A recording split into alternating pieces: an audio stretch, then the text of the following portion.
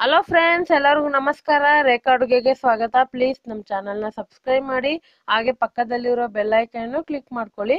ಬನ್ನಿ, ಇವತ್ತು ನಾನೊಂದು ಸಿಂಪಲ್ ಆದ ರೆಸಿಪಿ ರಸಗುಲ್ಲ ರೆಸಿಪಿ ಮಾಡ್ತಾ ಇದ್ದೀನಿ. ದೀಪಾವಳಿ ಸ್ಪೆಷಲ್ ಆಗಿ ಮಾಡ್ಕೋಬಹುದು. ಇದು ಮಾಡೋದು ಸುಲಭ. ಇದು ರಿಕ್ವೆಸ್ಟ್ ಒಂದು ರೆಸಿಪಿ. ಇದು ಹೇಗೆ ಮಾಡೋದು, ಇದಕ್ಕೆ ಬೇಕಾಗೋ ಸಾಮಗ್ರಿಗಳು ನೋಡೋಣ. ಇಲ್ಲಿ ನಾನು ಒಂದು 3/4 ಲೀಟರ್ ಆಗೋಷ್ಟು ನಂದಿನಿ ಹಾಲು ತಗೊಂಡಿದ್ದೀನಿ. ಸೊ ನೀವು 1 ಲೀಟರ್ ಆದ್ರೂ ತಗೋಬಹುದು. ನಾನು 3/4 ಲೀಟರ್ ಆಗೋಷ್ಟು ತಗೊಂಡಿದ್ದೀನಿ.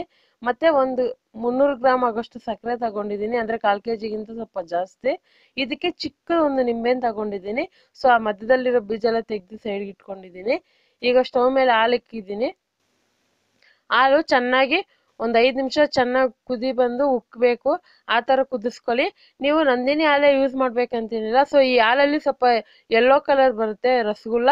ಅದೇ ನೀವು ನಾರ್ಮಲ್ ಹಾಲುಗಳಲ್ಲಿ ಮಾಡಿದ್ರೆ ವೈಟ್ ಆಗಿ ಬರುತ್ತೆ. ಮತ್ತೆ ಅದರಲ್ಲಿರೋ ಹಾಲು ಹೊಡೆಯುತ್ತಲ್ಲ, ಅಂಥ ಟೈಮಲ್ಲಿ ನೀರು ಕೂಡ ಚೆನ್ನಾಗಿ ಬಿಟ್ಕೊಳುತ್ತೆ. ಅದು ಇದರಲ್ಲಿ ನೀರು ಥರ ಬಿಟ್ಕೊಳಲ್ಲ, ಸ್ವಲ್ಪ ತೆಳ್ಳಗೆ ಮಜ್ಜಿಗೆ ಥರ ಬಿಡುತ್ತೆ ಇದು. ಸೊ ಇದಕ್ಕೆ ಇವಾಗ ನಾನು ನಿಂಬೆ ರಸ ಹಾಕ್ಕೊತಾ ಇದ್ದೀನಿ.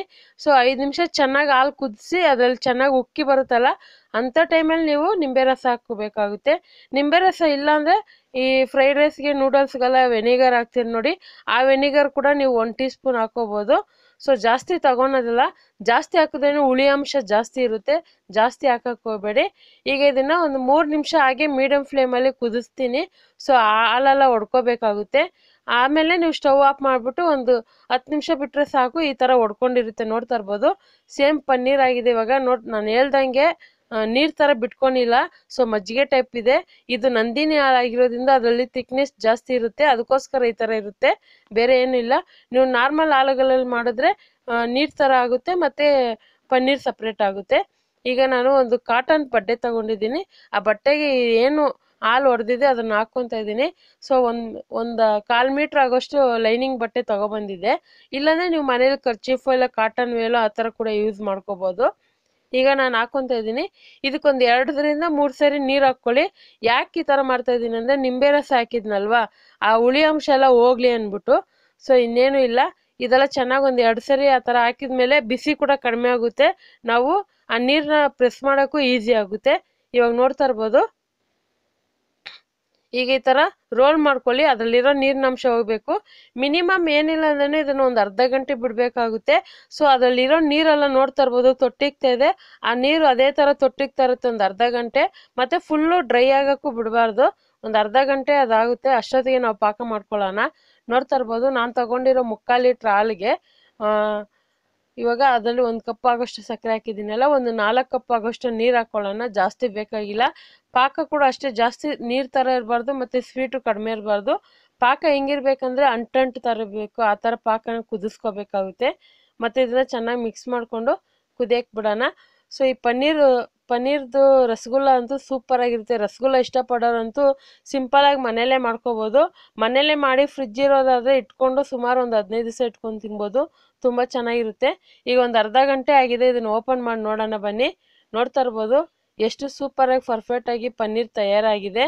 ಸೊ ಇದನ್ನು ನಾವು ಚೆನ್ನಾಗಿ ಪುಡಿ ಮಾಡಿಕೊಂಡು ಒಂದು 5 ನಿಮಿಷ ನಾದ್ಕೋಬೇಕಾಗುತ್ತೆ. ಯಾಕಂದರೆ ಇದು ಪುಡಿ ಆಗಿರುತ್ತಲ್ಲ, ಮತ್ತು ಗುಲಾಬ್ ಜಾಮ್ ಶೇಪ್ ಮಾಡಿದಾಗ ಅದು ಕ್ರ್ಯಾಕ್ ಬಿಡೋ ಚಾನ್ಸಸ್ಗಳಿರುತ್ತೆ. ಅದಕ್ಕೋಸ್ಕರ ಇದನ್ನು ಚೆನ್ನಾಗಿ ನಾದ್ಕೋಬೇಕು. ಒಂದು ಚಪಾತಿ ಹಿಟ್ಟಿನ ಅದಕ್ಕೆ ಬರೋವರೆಗೂ ನಾದ್ಕೋಬೇಕು.